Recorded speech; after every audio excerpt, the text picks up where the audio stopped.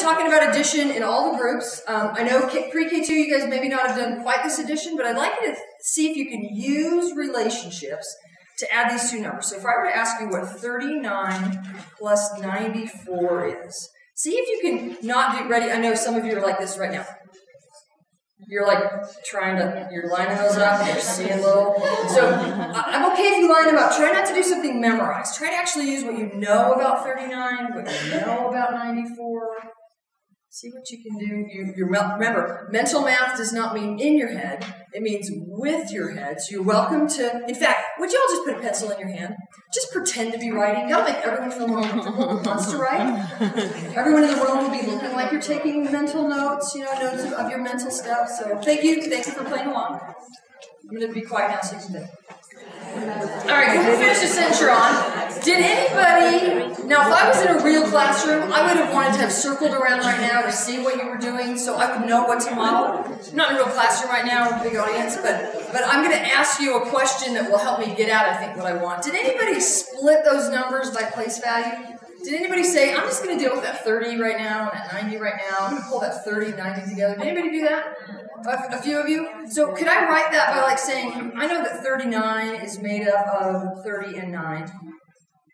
And I know that 94 is made up of 90 and 4. And so I can add that 30 and that, that's an equal sign. I can add that 30 and that 90 together to get 120. I can add that 9 and 4 together to get 13. And what is 120 and 13?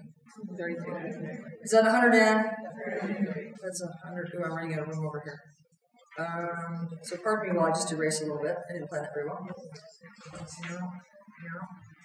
What did you say that was? 133. Then I heard a conversation right here. Could you tell me what you did? I made the 39 at 40, and the 94, 93, and then I added 4, 9. You made the 39 a 40. So to do that, you had to give it 1. Yes. And then why did you make the 94 a 93?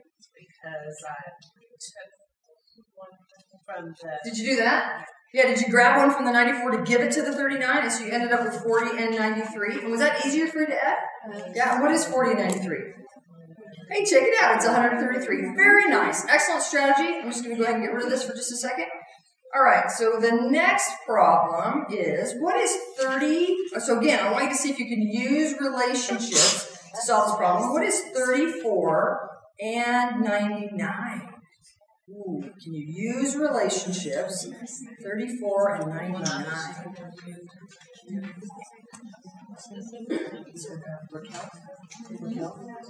Did anybody channel Raquel? Yes.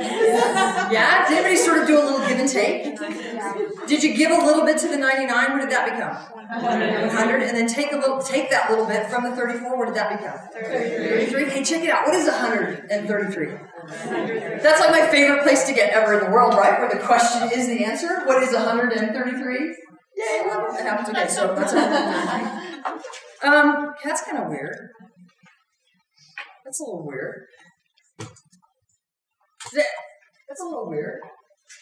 Two completely different problems. Had the same answer. Random. Let's do another one. How about if I were to ask you 93 plus 59? Could you use some relationships again to see if you can add 93 plus 59? 93 plus 59. Again, everybody's pretending to write just so the rest of us are comfortable. Thank you. I appreciate that. 93 plus 59. 93 plus 59. Lots of smiles out there. Lots of big grins. What relationship might you use to add 93 plus 59? Volunteer? Yes, ma'am. 92 plus, so you sort of did that give and take thing again. If you give 1 to the 59, that becomes a 60. If you take it from the 93, that becomes a 92. How did you add 92 and 60? I'm curious. So you know that 90 plus 60 is 150, and you still have that 2 hanging around. Excellent. Do you hear how I just superimposed just a little bit of meaning on that?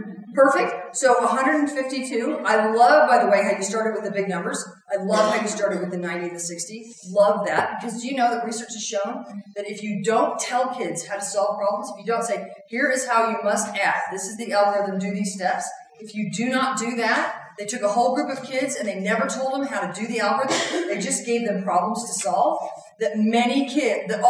All kids will start with the big numbers first. They'll think about the 90 and the 60 before they ever think about the 2.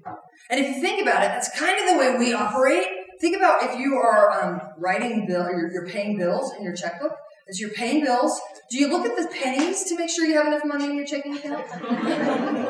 Because that's successful, right? Or do you look at the big numbers? Do really we mess with the big numbers to at least be kind of close to be near the right answer? You want to make sure you have enough money in the checking account? All right, so here we go. I'm going to get rid of a little bit of stuff here. And so our next problem to solve is, what is 99 and 53? All right, let's see if you guys can sort of do what we just did. Oh, don't say it out loud, though. Let everybody think. Right, you don't want to say it out loud too soon, because remember, I'm the one that's really slow. So as soon as you say it out loud, my brain goes, oh, I didn't even get a chance to start thinking. Stop that. You know, sort of like have a plunge. What did you get? Weird. Let's see, did you make that 99 into 100? And then add 52, and what is 152? Love it when that happens. My favorite place to get.